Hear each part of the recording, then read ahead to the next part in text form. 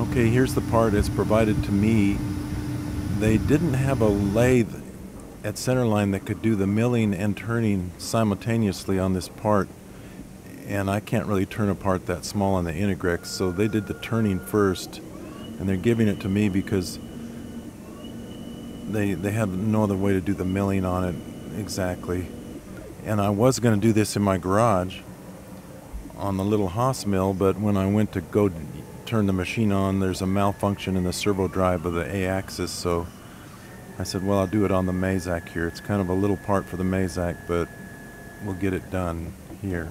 So what I'm doing here is making a arbor or a mount for this little six-jaw chuck that I originally bought a long time ago. As you can see, my surface footage is probably a little too high. This is a piece of 4340 that's already been heat treated to a commercial heat treat, so I'm kind of turning it a little faster than I should there. I was trying to run it dry too, so for the video's sake. But anyway, this little chuck, I originally bought it for the grinder to resharpen little small diameter drills, so I wouldn't need a bunch of different collets and everything. I could just chuck on the drills. But I never really used it on the grinder, and so I had it here sitting around, and I thought it might work good for this setup, and you'll see later why. So I'm just turning the first end of this shank-like thing for the small chuck. I have to mount it in the machine somehow here to do what I want to do. You'll see I'm just drilling a through hole. This is a drill I had around. I think it's a 980 thousandths diameter drill. I don't really need this through hole for the job I'm doing, but I thought it might be good just to make this a fixture for the chuck so I could do other things in the future maybe. So then I've got to I didn't have a lot of these tools already in the tool changer that I needed, so I had to reset them up. I'm going to gun drill for 3 6mm screws to go all the way through this thing to mount the chuck onto the arbor. So I'm drilling a start hole there. Then I'm going to set up the gun drill. I think this is a number 250 or .257 drill, F-size drill, I think. I just happen to have this already there for a job I've been doing, so I used it. This is gun drilling. I'm going to guess, but I think I was running at 3,500 RPM and 4/10,000ths of an inch, or .0004 feed per revolution, if I remember right. And that seemed to work pretty good in this material. Gun drilling works pretty good if you just don't try to feed the drill too fast. I think that's the mistake a lot of people make. They feed the drill at too high a feed rate. Gun drills like slow feed rate, and just a slow constant feed in, like a G81 cycle is what I use. Also, it's got high pressure coolant through the spindle. Okay, then I got to mill a couple of counterbores, or 3 counterbores I should say, for the heads of the screws, because I couldn't get screws long enough to go all the way through, so I mill these counterbores about 800 thousandths deep.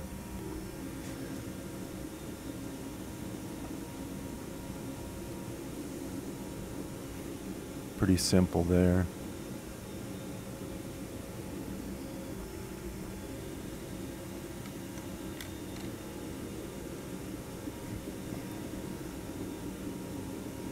So anyway, I know I'll have this question, and I think the brand of this little chuck I'm using is a Bison brand.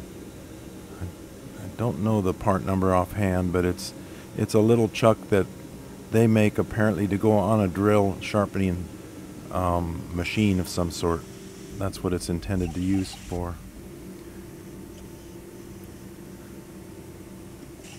It's not an inexpensive chuck. I think the thing costs like $1,200 for this little chuck. It's kind of expensive. but it's a precision, a little precision chuck. Now that's the first end, just so I could put it in these soft jaws in this chuck you see already in the 4-jaw chuck. And now it's important that this thing runs pretty true, because I'm going to indicate on that whenever I put it back in the chuck.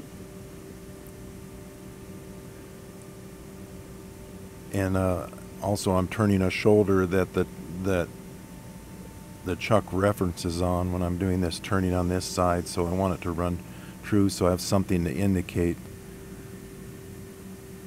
whenever I mount this thing in the machine. Now it would have been better, but I didn't want to take the time to, because I didn't have chuck jaws and everything, to turn like a dovetail mount on the back of this arbor, kind of like I have this 3-jaw chuck in the bigger 4-jaw chuck. That's a better way to do it. But I didn't have another set of jaws, and I didn't want to modify the ones I have in the chuck because I'm using them on another job. I'm just trying to kind of figure out how much stock I want to take off the end here and where to set my Z0.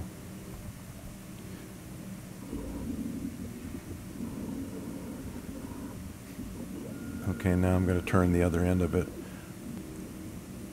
I'm indexing the insert here. It turns out this wasn't the best grade of insert. You'll see when I try to turn this material.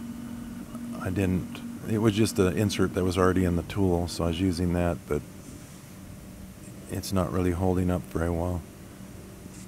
But even still, I continue on, try to turn it.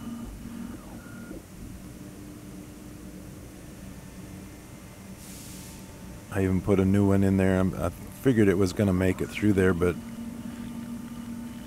as you'll see here in a second, it kind of fails about that far into the roughing cycle. So then I decided to change to a better insert for the steel.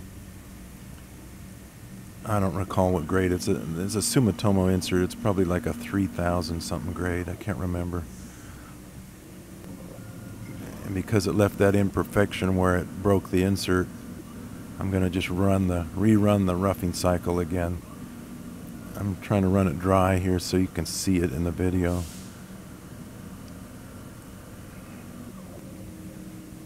Okay, now because that insert broke, I'm going to re-indicate the part because it kind of knocked it out of whack, and I want this to run true to that OD that I already turned from the first side. I wish I had those screws like Robin Renzetti put on his chuck. It would have made this a lot easier. When you adjust a set true chuck, it's not good to tighten the screws real tight, as he explains in his video on that subject, because it does distort the body of the chuck. So I just kind of tighten them to move the chuck, and then I back off the tension on them. I don't leave them real super tight, because it distorts like Robin was saying, it distorts the body of the chuck, and it makes everything run out of whack when you do that. So I just use the screws to move. Oh, here I had the wrong tip radius on the insert, so I had to put a new one in and set the tool.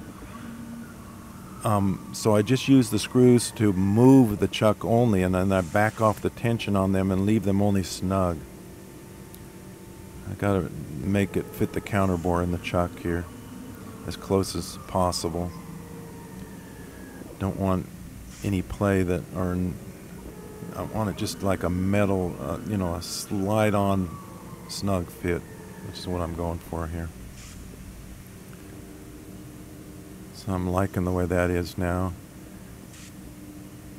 Now I have to take this whole thing out of the chuck to put the chuck on it anyway, but I also have to turn something else before I set this up. But this is the basic setup, the way it's going to look without the tail end support yet.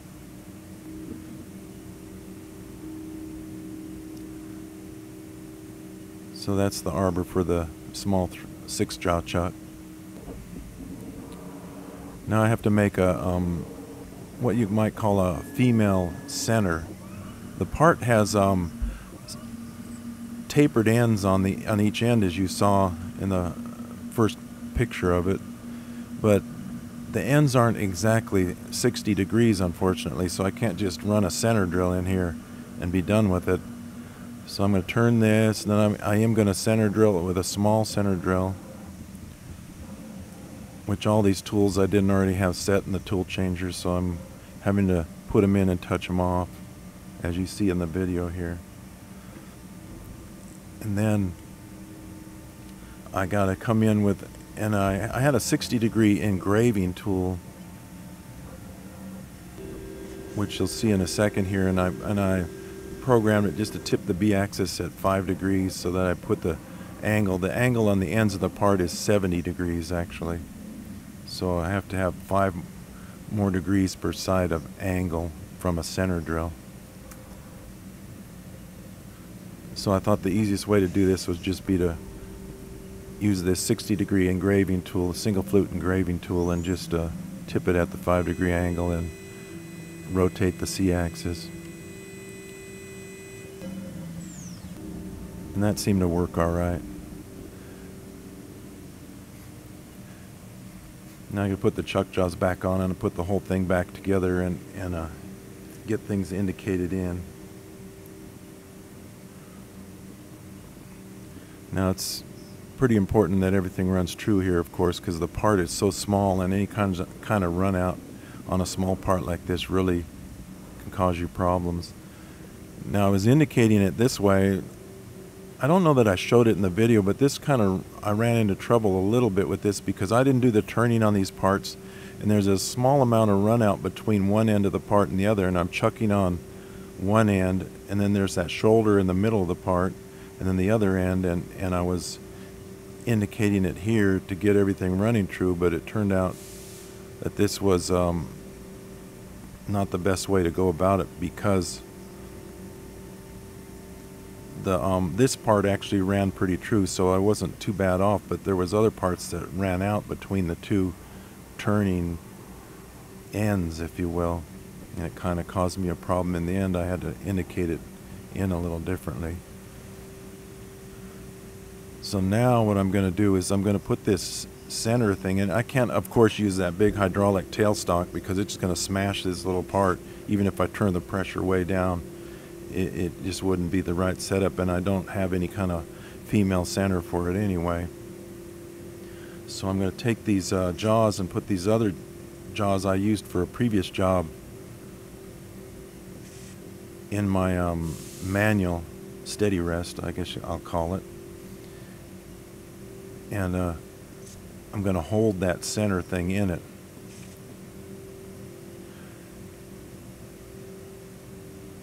Now you can see the reasoning. I went with the chuck like this instead of a collet chuck. I have some collet chucks with straight shanks on them I use in the milling tools, and that, you know, with an ER collet of some sort. But the problem with that is, and you'll see later when I actually run the parts, is I couldn't get the parts in and out. I don't want to move that center, that female center when I get it clamped in the tailstock, not tailstock, but the steady rest.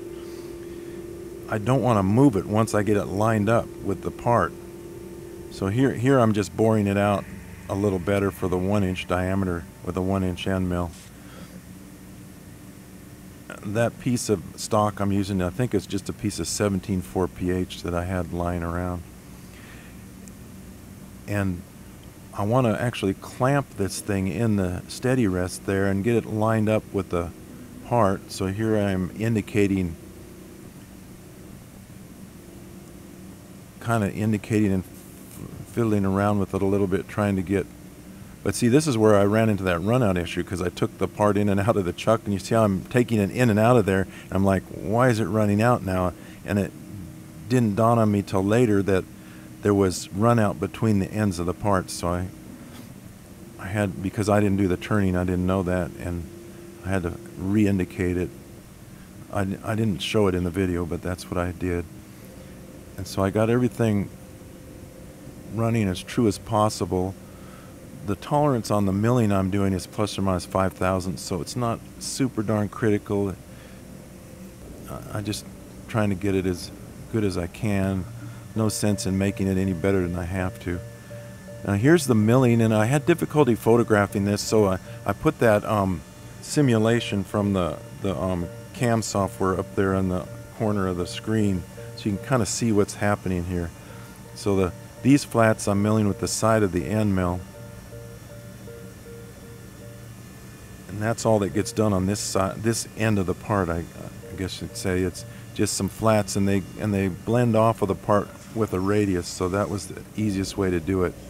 Now you can see why this works, because I can open the chuck and take the part out and then put the next one in without disturbing the tail center support. And also that's ideal because the dimensions on this part actually come from the tapers, or on the end, not the end of the part, but where that taper is. So this kind of works ideal to stop the part on the taper itself, is the reason I was doing this. And I can change the parts just by opening the chuck and get the part out between the jaws of the chuck. You couldn't do that with a collet chuck if you used a collet chuck in this situation.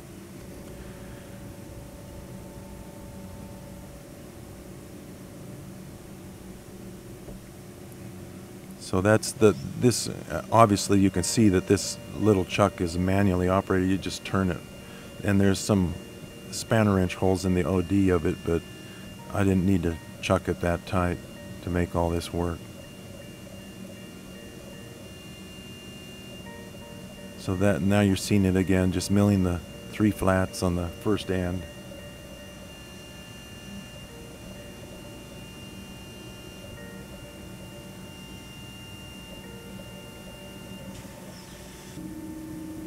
And you open the chuck, and you can just open it enough to tip the part away from that tail center piece, I guess you'd say, and get the next one in,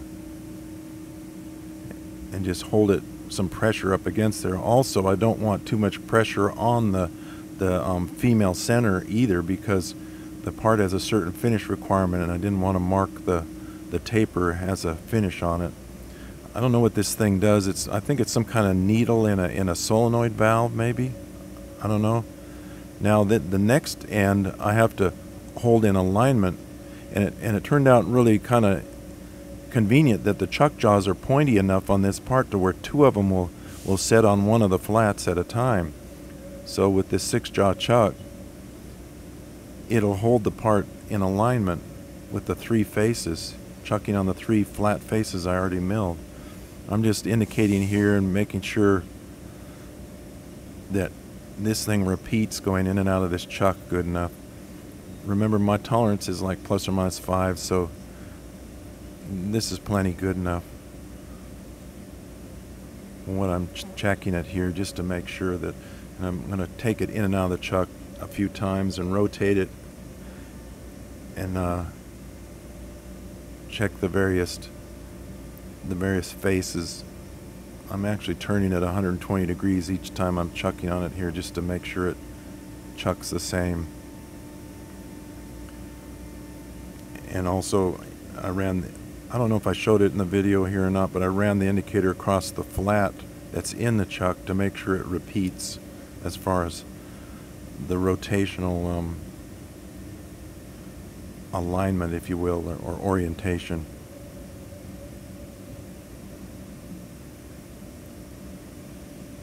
It's a little bit tricky to chuck it like this. You have to be careful. It'd be easy to have it a little bit off, to make sure that you can kind of feel it as you tighten the chuck, how it lines up with the flats.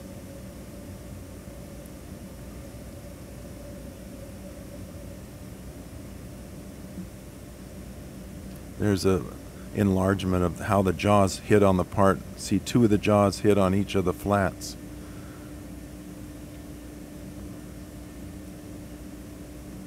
I'd like to say I planned it that way, but I actually didn't plan it that way. I thought I was going to have to indicate these things, but it turned out that worked really nice, and the chuck jaws are accurate enough so that it repeats plenty accurate.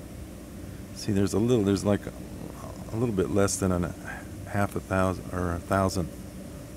I don't know that, but that's close enough for the ±5. I'm not sure why that would be different on one. Now I'm going to indicate the flat where the chuck jaw is chucking on it. I already set the CX as 0, but I just want to make sure that it repeats. And you can see it's pretty straight. Plenty straight enough for the 5/1000th tolerance. I couldn't get the hammer probe on the end of the part, so I'm edge finding that little shoulder and back calculating to the end of the part from my 0. Now here's the milling on this end. Again, you can't see much with all that coolant, so I put that little graphic simulation up there, kind of get an idea of what's happening. This is a 16th inch end mill. I think I'm running at 9,000 RPM. And this is kind of like a trochoidal type of milling cycle, slotting it out, and then just some normal finish passes on the face and the walls right there. And it's also doing kind of a trochoidal roughing the top of the radius there. Trochoidal slotting, if you will, right there.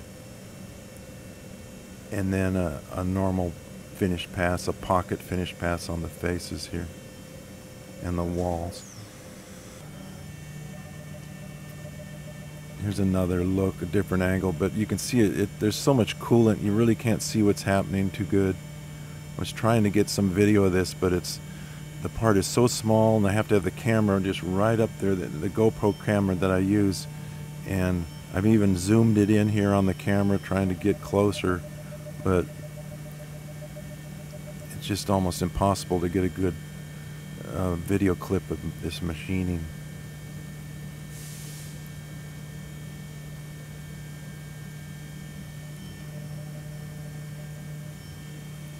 The machining doesn't really take too long. It's just all this setup.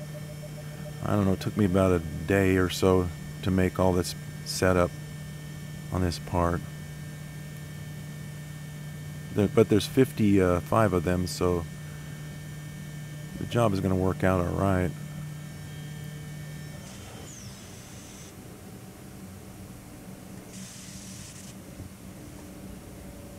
So that's it. Both ends done. And I can open the chuck up and get the part out like you see without moving the tail support.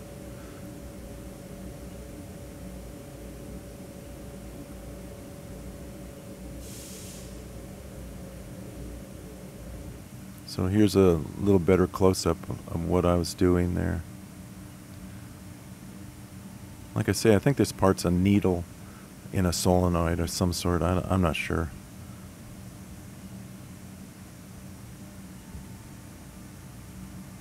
So thanks for watching.